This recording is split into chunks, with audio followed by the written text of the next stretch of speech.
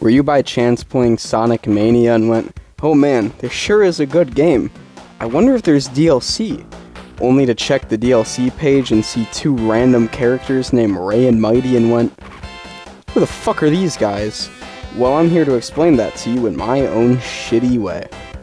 Well, half of it. I'm not really talking about Ray today. Mighty the Armadillo was birthed and created by Manabu Kusunoki, I'm terribly sorry if I pronounced that wrong, as a companion for Sonic in the arcade game Sega Sonic the Hedgehog. The game was built around support for 3 players, and Mighty was built as, well, basically a copy for Sonic.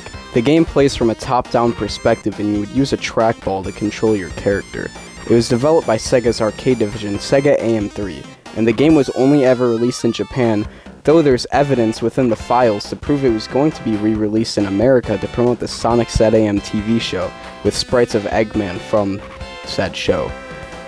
The game has never been re-released since, though it was reportedly in development for the Sega Genesis add-on, the 32X, and was heavily considered for the Sonic Gems collection on GameCube and PS2, but was cut due to difficulties emulating the game's trackball controls. In a perfect world, this game would be inside Sonic Origins Plus. Mighty's next appearance would once again be in a very obscure game, Knuckles Chaotix. Knuckles Chaotix started development as a game called Sonic Crackers, which featured gameplay of Sonic and Tails connected with 2 rings. The game would later be changed to feature Knuckles as the main character, and Sonic's character was quickly changed to Mighty. The game was actually fully released in the US, but just like Sega Sonic, has never been re-released on any other consoles. But after this game, both Mighty and the Chaotix would disappear for quite a while. Vector, Espio, and Charmy would return in Sonic Heroes, but there was no sign of Mighty anywhere. At this point, he's been showing up in the comics, but I mean, literally anyone can show up in the comics. And for 23 years, Mighty would just disappear, with his only cameo being in Sonic Generations on a Wanted poster in City Escape. But what's even more funny is that they spell Mighty's name wrong. Instead of spelling Armadillo with 2 L's, they spell it with 2 D's. God, he just can't catch a break. His only appearance in years and they misspell his name. Come on, Sega. But finally, it was revealed that both Ray and Mighty would be joining Sonic Mania as part of the Sonic Mania Plus DLC.